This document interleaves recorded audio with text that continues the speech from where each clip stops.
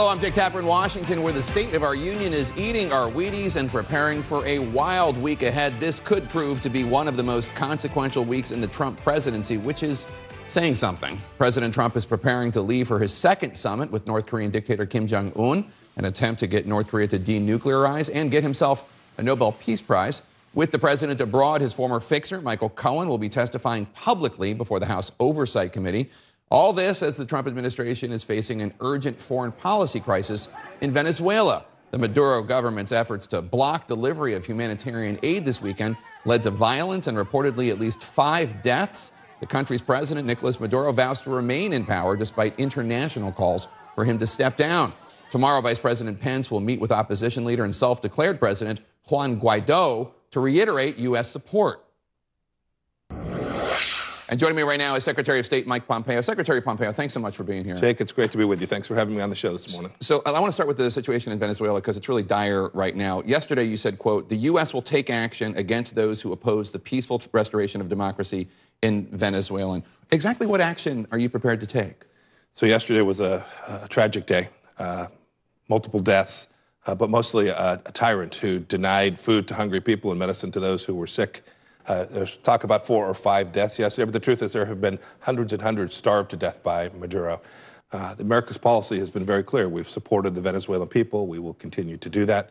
There'll be a meeting of the Lima Group on Monday where further action will be contemplated. There's more sanctions to be had. There's more humanitarian assistance, I think, that we can provide. I think we'll find other ways to make sure that food gets to the people who need it.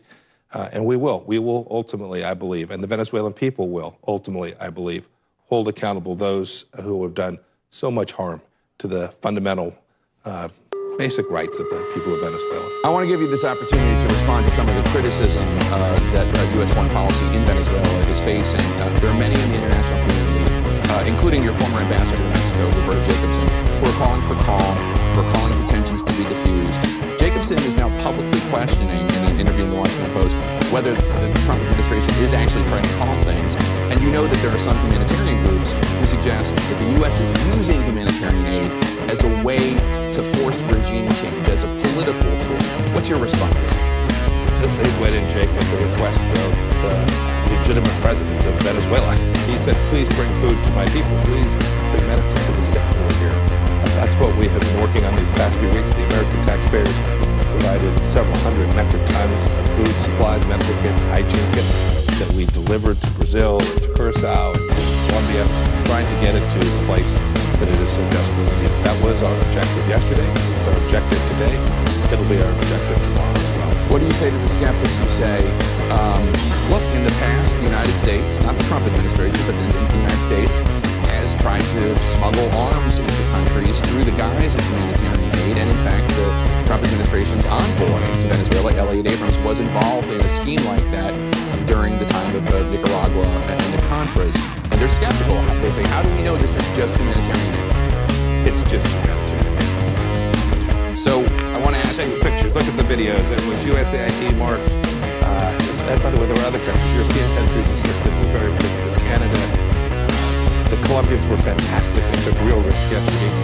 This is a serious effort to address a very, very serious need. Another item of skepticism in the region. Maduro said yesterday that Guaido is a puppet of the White House. And he said in the past that the United States wants to exploit Venezuela's oil.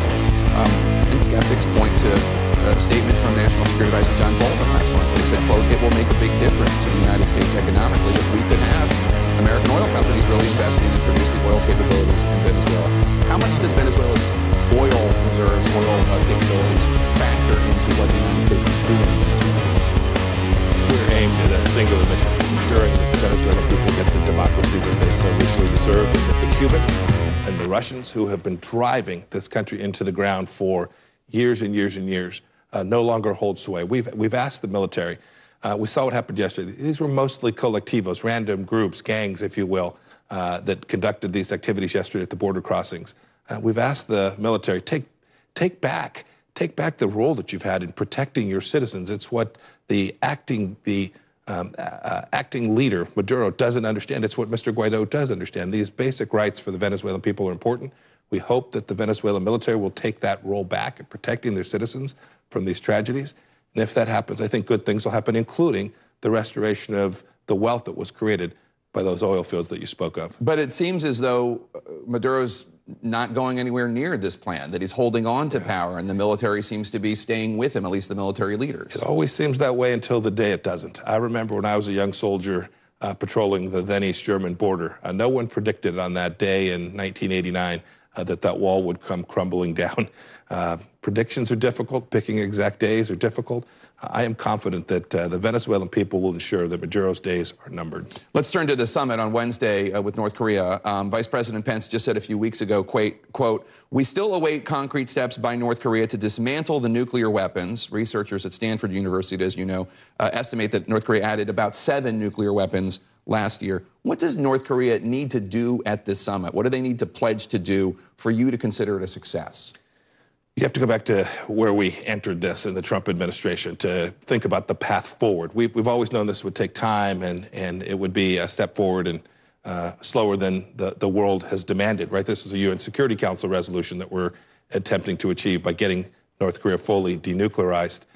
We started when the Obama administration had a policy which was essentially test, pray, and cower, right? Let them test missiles, let them test nuclear weapons, pray they stop, and cower when the North Koreans made a threat. Well, they did sanction also. Not remotely what this administration has done. And they didn't build out a coalition, an enormous global coalition we built out through the United Nations to put that pressure in place to allow us to begin to have what have been real negotiations over the past now 6 or 7 months. I am hopeful that when President Trump and Chairman Kim get together, they'll make a big step towards realizing what Chairman Kim promised. He promised he'd denuclearize. We hope he'll make a big step towards that in the week ahead. So what would a big step be? What's the kind of pledge that they need to do? I mean, last summit, it was nice, and the remains of U.S. Service members were brought back to the United States, but there wasn't any concrete step in terms of denuclearization. I concur. Look, we've got work to do on the denuclearization pillar. We got remains back. We've had testing stopped. Those are all good things. Tension along the border is reduced. If you ask the military leaders, frankly, on both sides, from South Korea and North Korea, tensions are reduced. There are many things he could do to demonstrate his commitment to denuclearization. Our negotiating team was on the ground the last 3 days, and they'll be on the ground again today. I'll be there tomorrow to continue these discussions. I don't want to get into the details of what's being proposed, what the offers and counteroffers may be, but a real step, a demonstrable, verifiable step is something that I know President Trump is very focused on achieving. So tensions in the peninsula have alleviated, but your successor as CIA Director, Gina Haspel, told Congress last month that North Korea is, quote, committed to developing a long-range nuclear-armed missile that would pose a direct threat to the United States. Now, President Trump, after the last summit, said, he tweeted, quote, there is no longer a nuclear threat from North Korea. Does he still believe there's no longer a nuclear threat from North Korea, even though Gina Haspel, the CIA Director, says North Korea is committed to creating this missile to hit the United States? Look, having been the CIA Director not too terribly long ago, I'm very familiar with the fact pattern. We do know the history. We know the history of the North Koreans making promises, making commitments, lying, taking American money when President Clinton said we've got this resolved back in 1994. This administration's not going to do that. We have charted a different path. Frankly, we've been criticized for taking that path, where we work, we negotiate, and then the two people who can actually effectuate the denuclearization of North Korea and a brighter future for the North Korean people will gather for a second time. We have economic sanctions in place. We know the standard for relieving those sanctions, and I'm very hopeful that we'll make a substantial step towards achieving the full denuclearization in a verifiable way in North Korea. The South Koreans, the Japanese have been great partners in this, and we're very hopeful we can get a good outcome. Do you think North Korea remains a nuclear threat? Yes.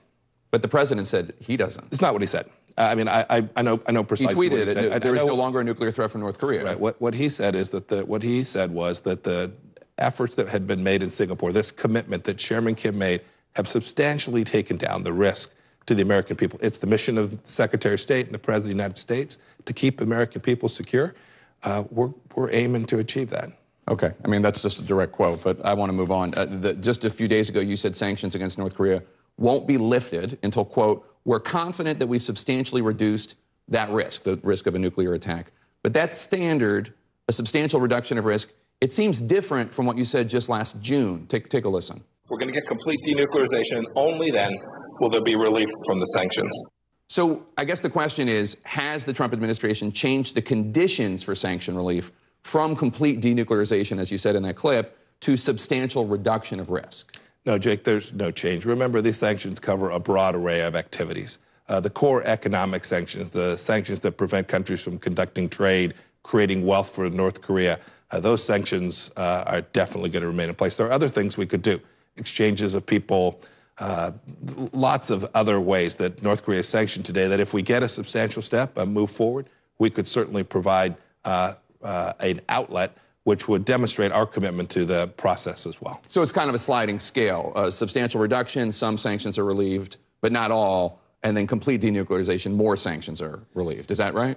Jake, remember, the core sanctions, the core UN Security Council resolution sanctions, we've said consistently, full, verified denuclearization, that's the standard for relieving those sanctions. That policy has not changed since, I think, since the day President Trump took office. Take a listen to what the president's director of national intelligence said just last month about the threat from North Korea.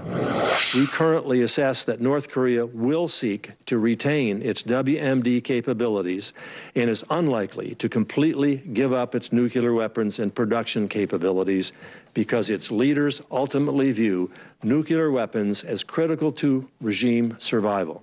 How do you convince Kim to give up something that he thinks is critical to his regime's survival? What is the United States offering that's better than that? Yeah, we've made it very plain to Chairman Kim. The alternative to giving up his nuclear weapons is remaining a pariah state, remaining a nation that is unable to trade, unable to grow, unable to take care of its own people. We've made the argument that it would be far better for Chairman Kim himself, his senior leadership, all of the people for North Korea. We've also shared with him that we are happy to make sure that North Korea's security assurances, they're worried about China, that the security assurances that they need can be provided in a way that is reasonable. And we've also told them there'll be real opportunities, that countries from around the world will come make his economy one that looks more like South Korea's economy than the one that exists in North Korea today. Those are the kinds of things. I've had these conversations. I've been with Chairman Kim, I think, more hours now than anybody, including Dennis Rodman. We've had these conversations now over an extended period. And what Senator Coates, what Director Coates said is the history. We're hoping to move forward and change that history fundamentally. North Korea wants the United States to end the declaration of war, of the Korean War. Is that on the table for the summit? Talked about a lot of things, Jake. I'd just prefer not to get into where the negotiations may stand today. I want to ask you about Russia, because earlier this month, the United States announced it was pulling out of the Intermediate Range Nuclear Forces Treaty with Russia. In the wake of that treaty's cancellation, Vladimir Putin this week threatened to respond to any new U.S. missiles in Europe with missiles of its own pointed at the United States. I haven't heard any response from the United States government about that, but that seemed like a fairly a dire threat. Lots of bluster out of Moscow for sure. I think that bluster is aimed at covering up the core challenge, right? He was talking about America's decision to withdraw from the INF treaty, which covers mid-range, intermediate-range missile systems. The Russians violated that treaty. There were only really two parties to the treaty. The Russians violated. It made no sense for the American people to suffer under the constraints of that treaty, given that the Russians had decided they weren't going to continue to adhere to its constraints. And now it's time to figure out how to move forward, to come up with a solution that the Russians will actually live by. Vladimir Putin chose not to do that. His bluster is aimed at trying to convince the world to drive a wedge between the United States and Europe when everyone's fully on board. The Europeans were fully supportive of our decision, and we will move forward together in ensuring the security of the United States people. One last question for you, sir. And I know that Benjamin Netanyahu, the Prime Minister of Israel, is a close ally of President Trump, close ally of yours. You just met with him. Several major Jewish American groups, one's very supportive of Israel, this week condemned Netanyahu for outreach he's conducted to an extreme right wing, an extremist group, really, a Jewish group, as he is seeking his 5th term in office. The group is called Otzma Yehudit. It has its roots in the racist, radical Kach party that was banned in Israel. It was just called racist and despicable, this party, by AIPAC. Does the Trump administration have any concerns about Netanyahu extending outreach to this racist political party? Jake, the United States relationships with Israel, we're not about to get involved in an election to interfere in an election of a democracy. Election campaigns are tough. We'll allow the Israeli people to sort this out, and I'm confident that when the election's over, the United States will continue to have a strong, important, very, very deep relationship with Israel that protects the American people and benefits Israel as well. Is it not the responsibility of an ally of Israel to reach out and say when you think the prime minister is doing something wrong, doing something that violates the values of that relationship and the values of the Jewish state?